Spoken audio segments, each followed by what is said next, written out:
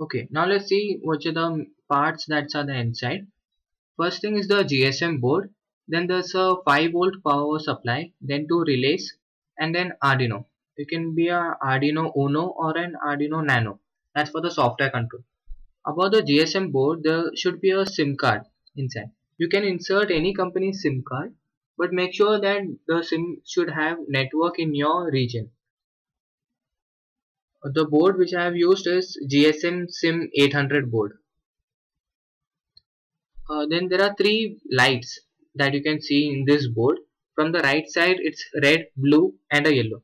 Then the power supply that is connected, that's like I have connected a phone charger. It's a 5-volt charger. 5-volt 2 amps is ideally used.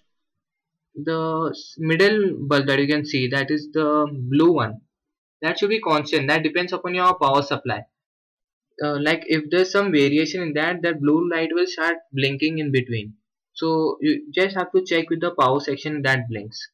Then the last one is which is blinking like now it's blinking once in 3 seconds. That means the SIM card is recognized with your board and your SIM card is in network with this board.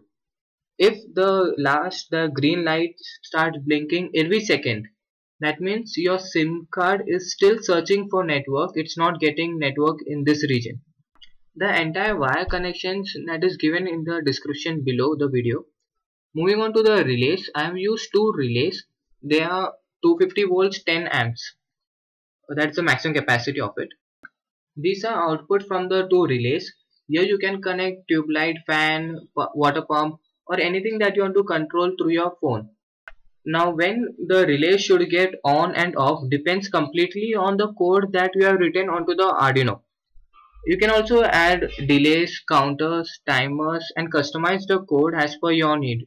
You just have to connect the Arduino to your laptop and do the programming part.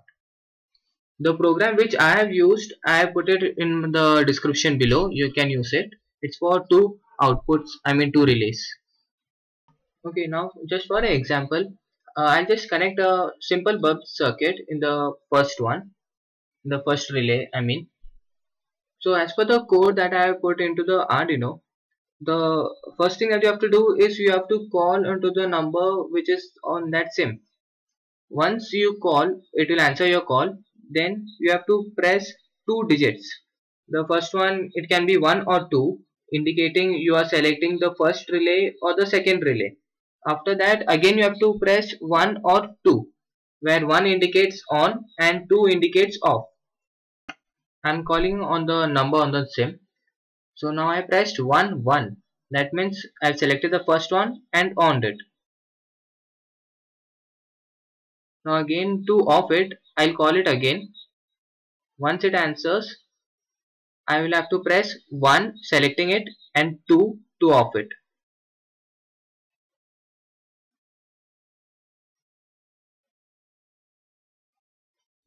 The action starts after you end the call. Here I put a small manual operation box just besides it. So you can end the automatic system and use it manually. You just have to toggle the red switches and you can use the white switch for manual operation. This is just for the case like if your SIM goes out of network or any other thing like that. This way you can connect and control any of your home appliances from any part of the world by just giving a phone ring call.